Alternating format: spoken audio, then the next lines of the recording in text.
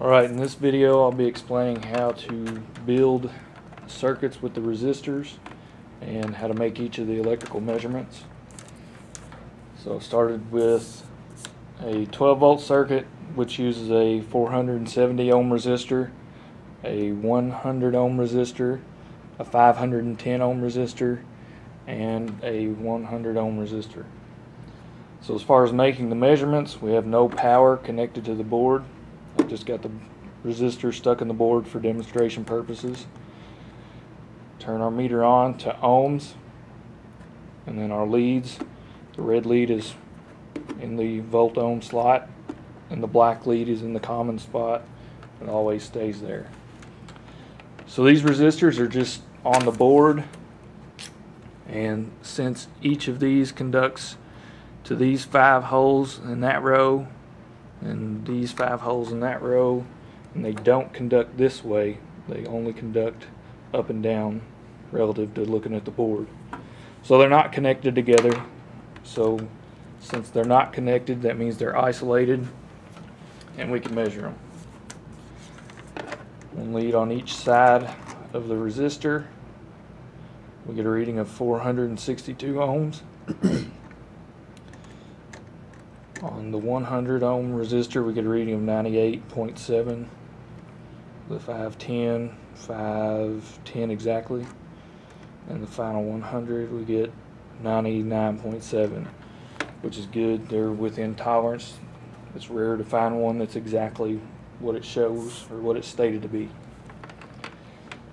So now, in order to build the circuit, I'll start the first 470 ohm resistor out in the positive spot here, because when I put my power to the circuit, this whole row down here will be 12 volts.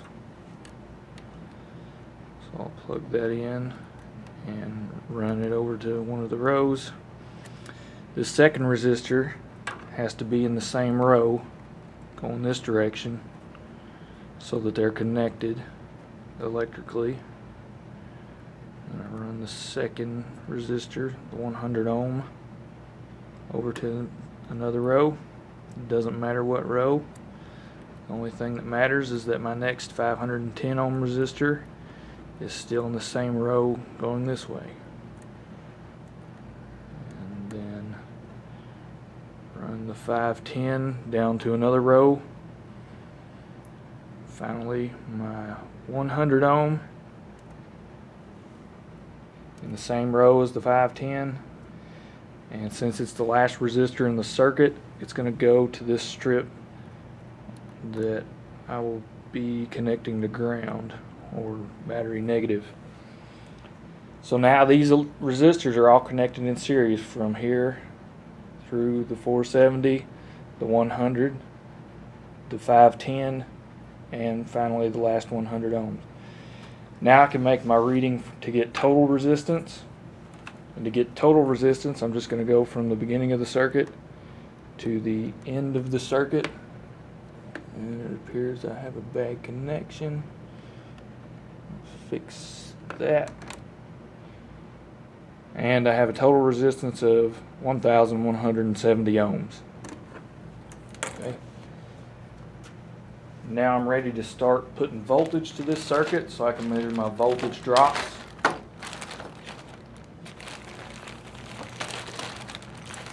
my jumper wires out here, and I'm going to put a wire in the positive 12 volts and the ground. And that'll get me 12 volts.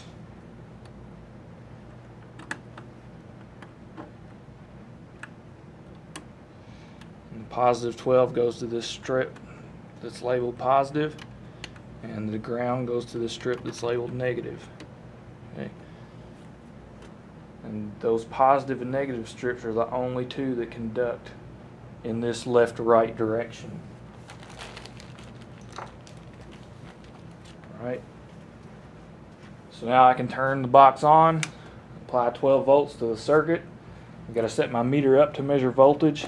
So since the red lead is still in the volt ohm slot, all I have to do is turn my dial to DC volts. That's the one with the straight line and then the dashed line above it. So now I can measure just like I'm measuring resistance, however the power's on and my power wires are connected. So the voltage drop on that one's 4.68. Voltage drop on the 100 ohm is about a volt.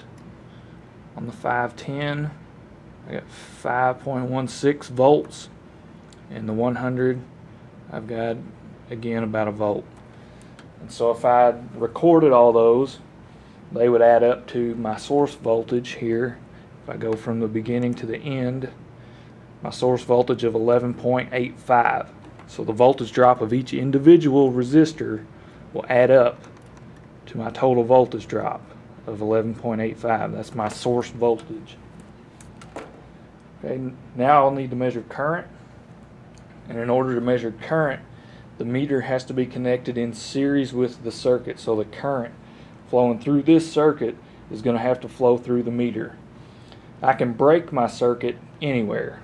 Alright, I choose to break it right here at the positive side, and I have a spare wire that I'll insert exactly where I took this positive wire out. I could break it anywhere, just you'd have to be sure to put that wire in the exact spot where you took the wire out.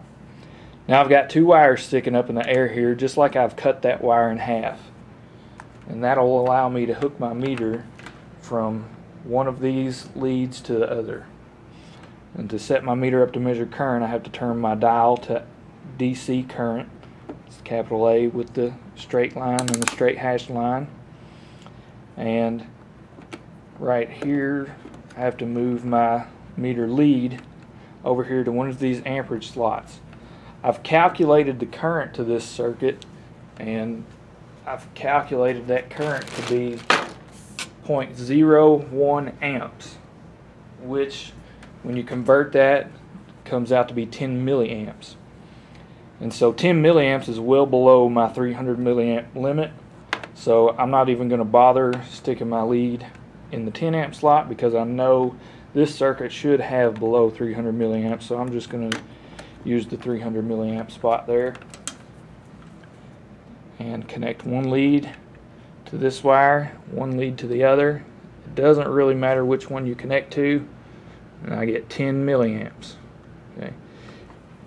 And as I was saying, it doesn't matter which way you connect them. If I just reverse them, then it shows negative on my meter, and knowing that I'm using DC current, it just tells me that my meter's leads are backwards. All I got to do is either ignore the negative sign or switch my leads and it'll go away. So those are the three main readings that you will have to take whenever calculating and then measuring these circuits on the test.